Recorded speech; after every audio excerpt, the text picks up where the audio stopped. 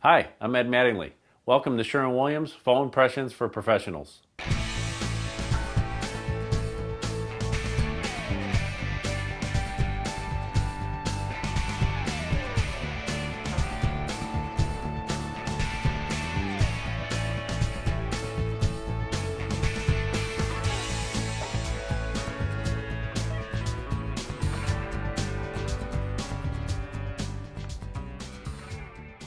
We're looking at well-bred brown in quartz stone. Quartz stone is a very durable product. It does not mar. You can wash, very washable product, so good for any residential setting. Very easy, fast to the wall.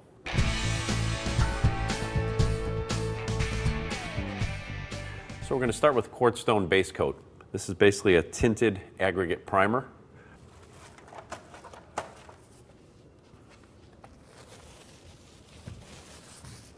You don't need full coverage, but you want to get the color and you want to get a little bit of this grit and grip.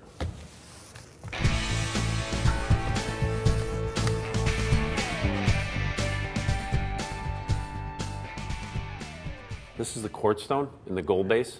Color is tinted to well-bred brown. So we're going to open this up and box these into a 5-gallon pail.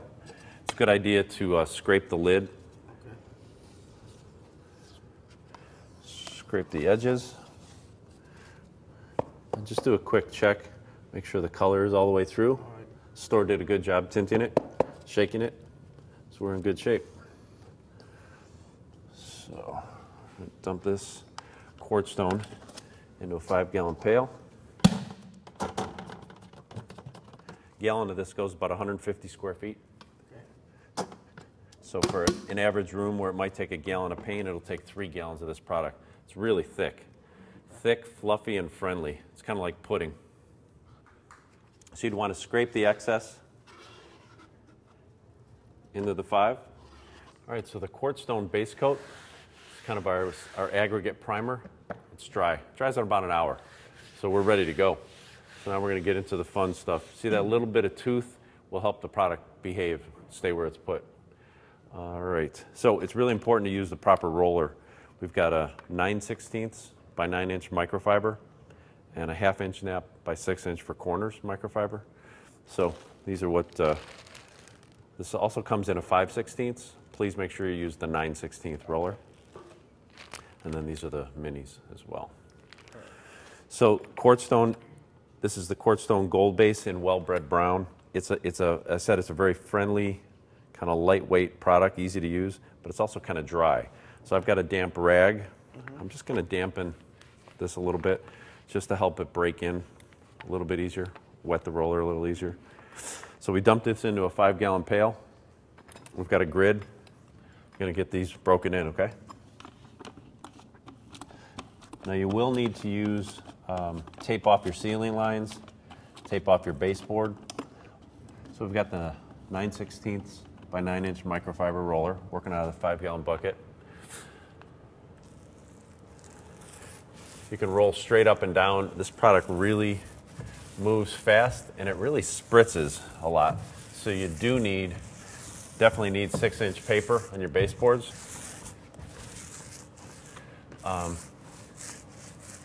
Once you apply it, it's important to do these curving X's. So to give you an idea, it's that type of motion. Okay.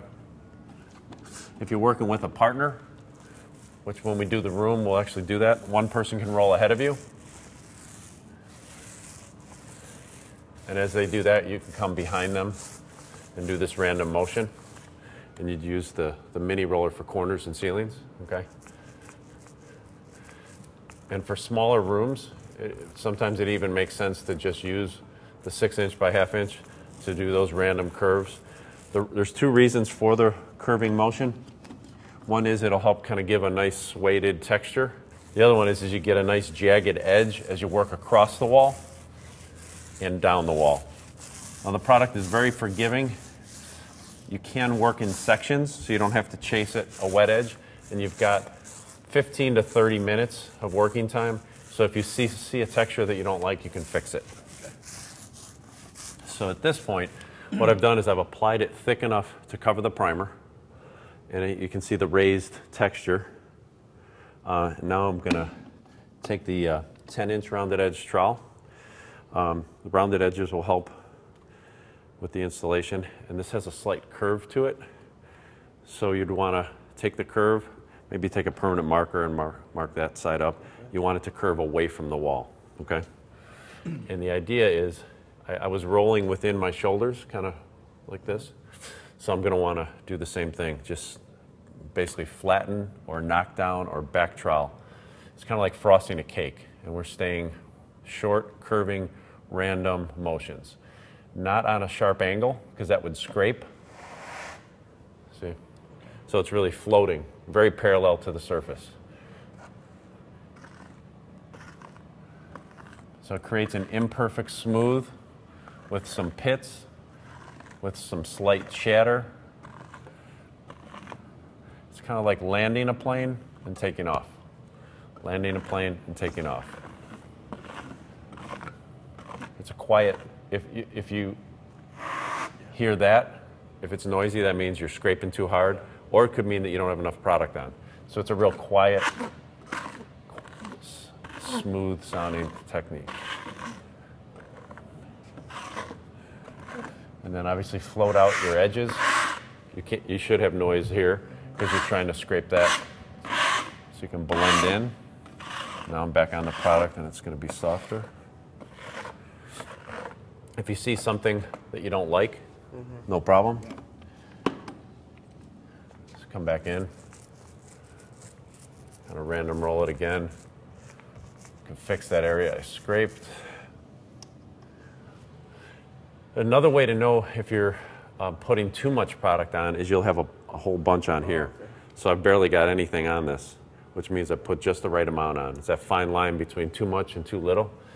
I've got coverage, and I'm not removing product. I'm actually just moving it, flattening it.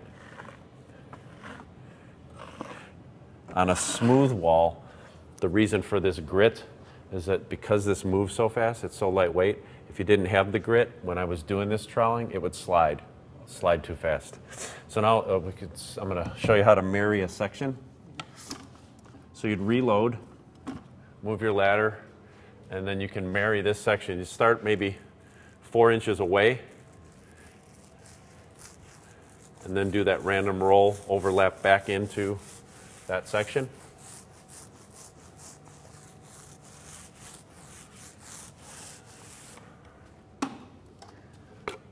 Take the knife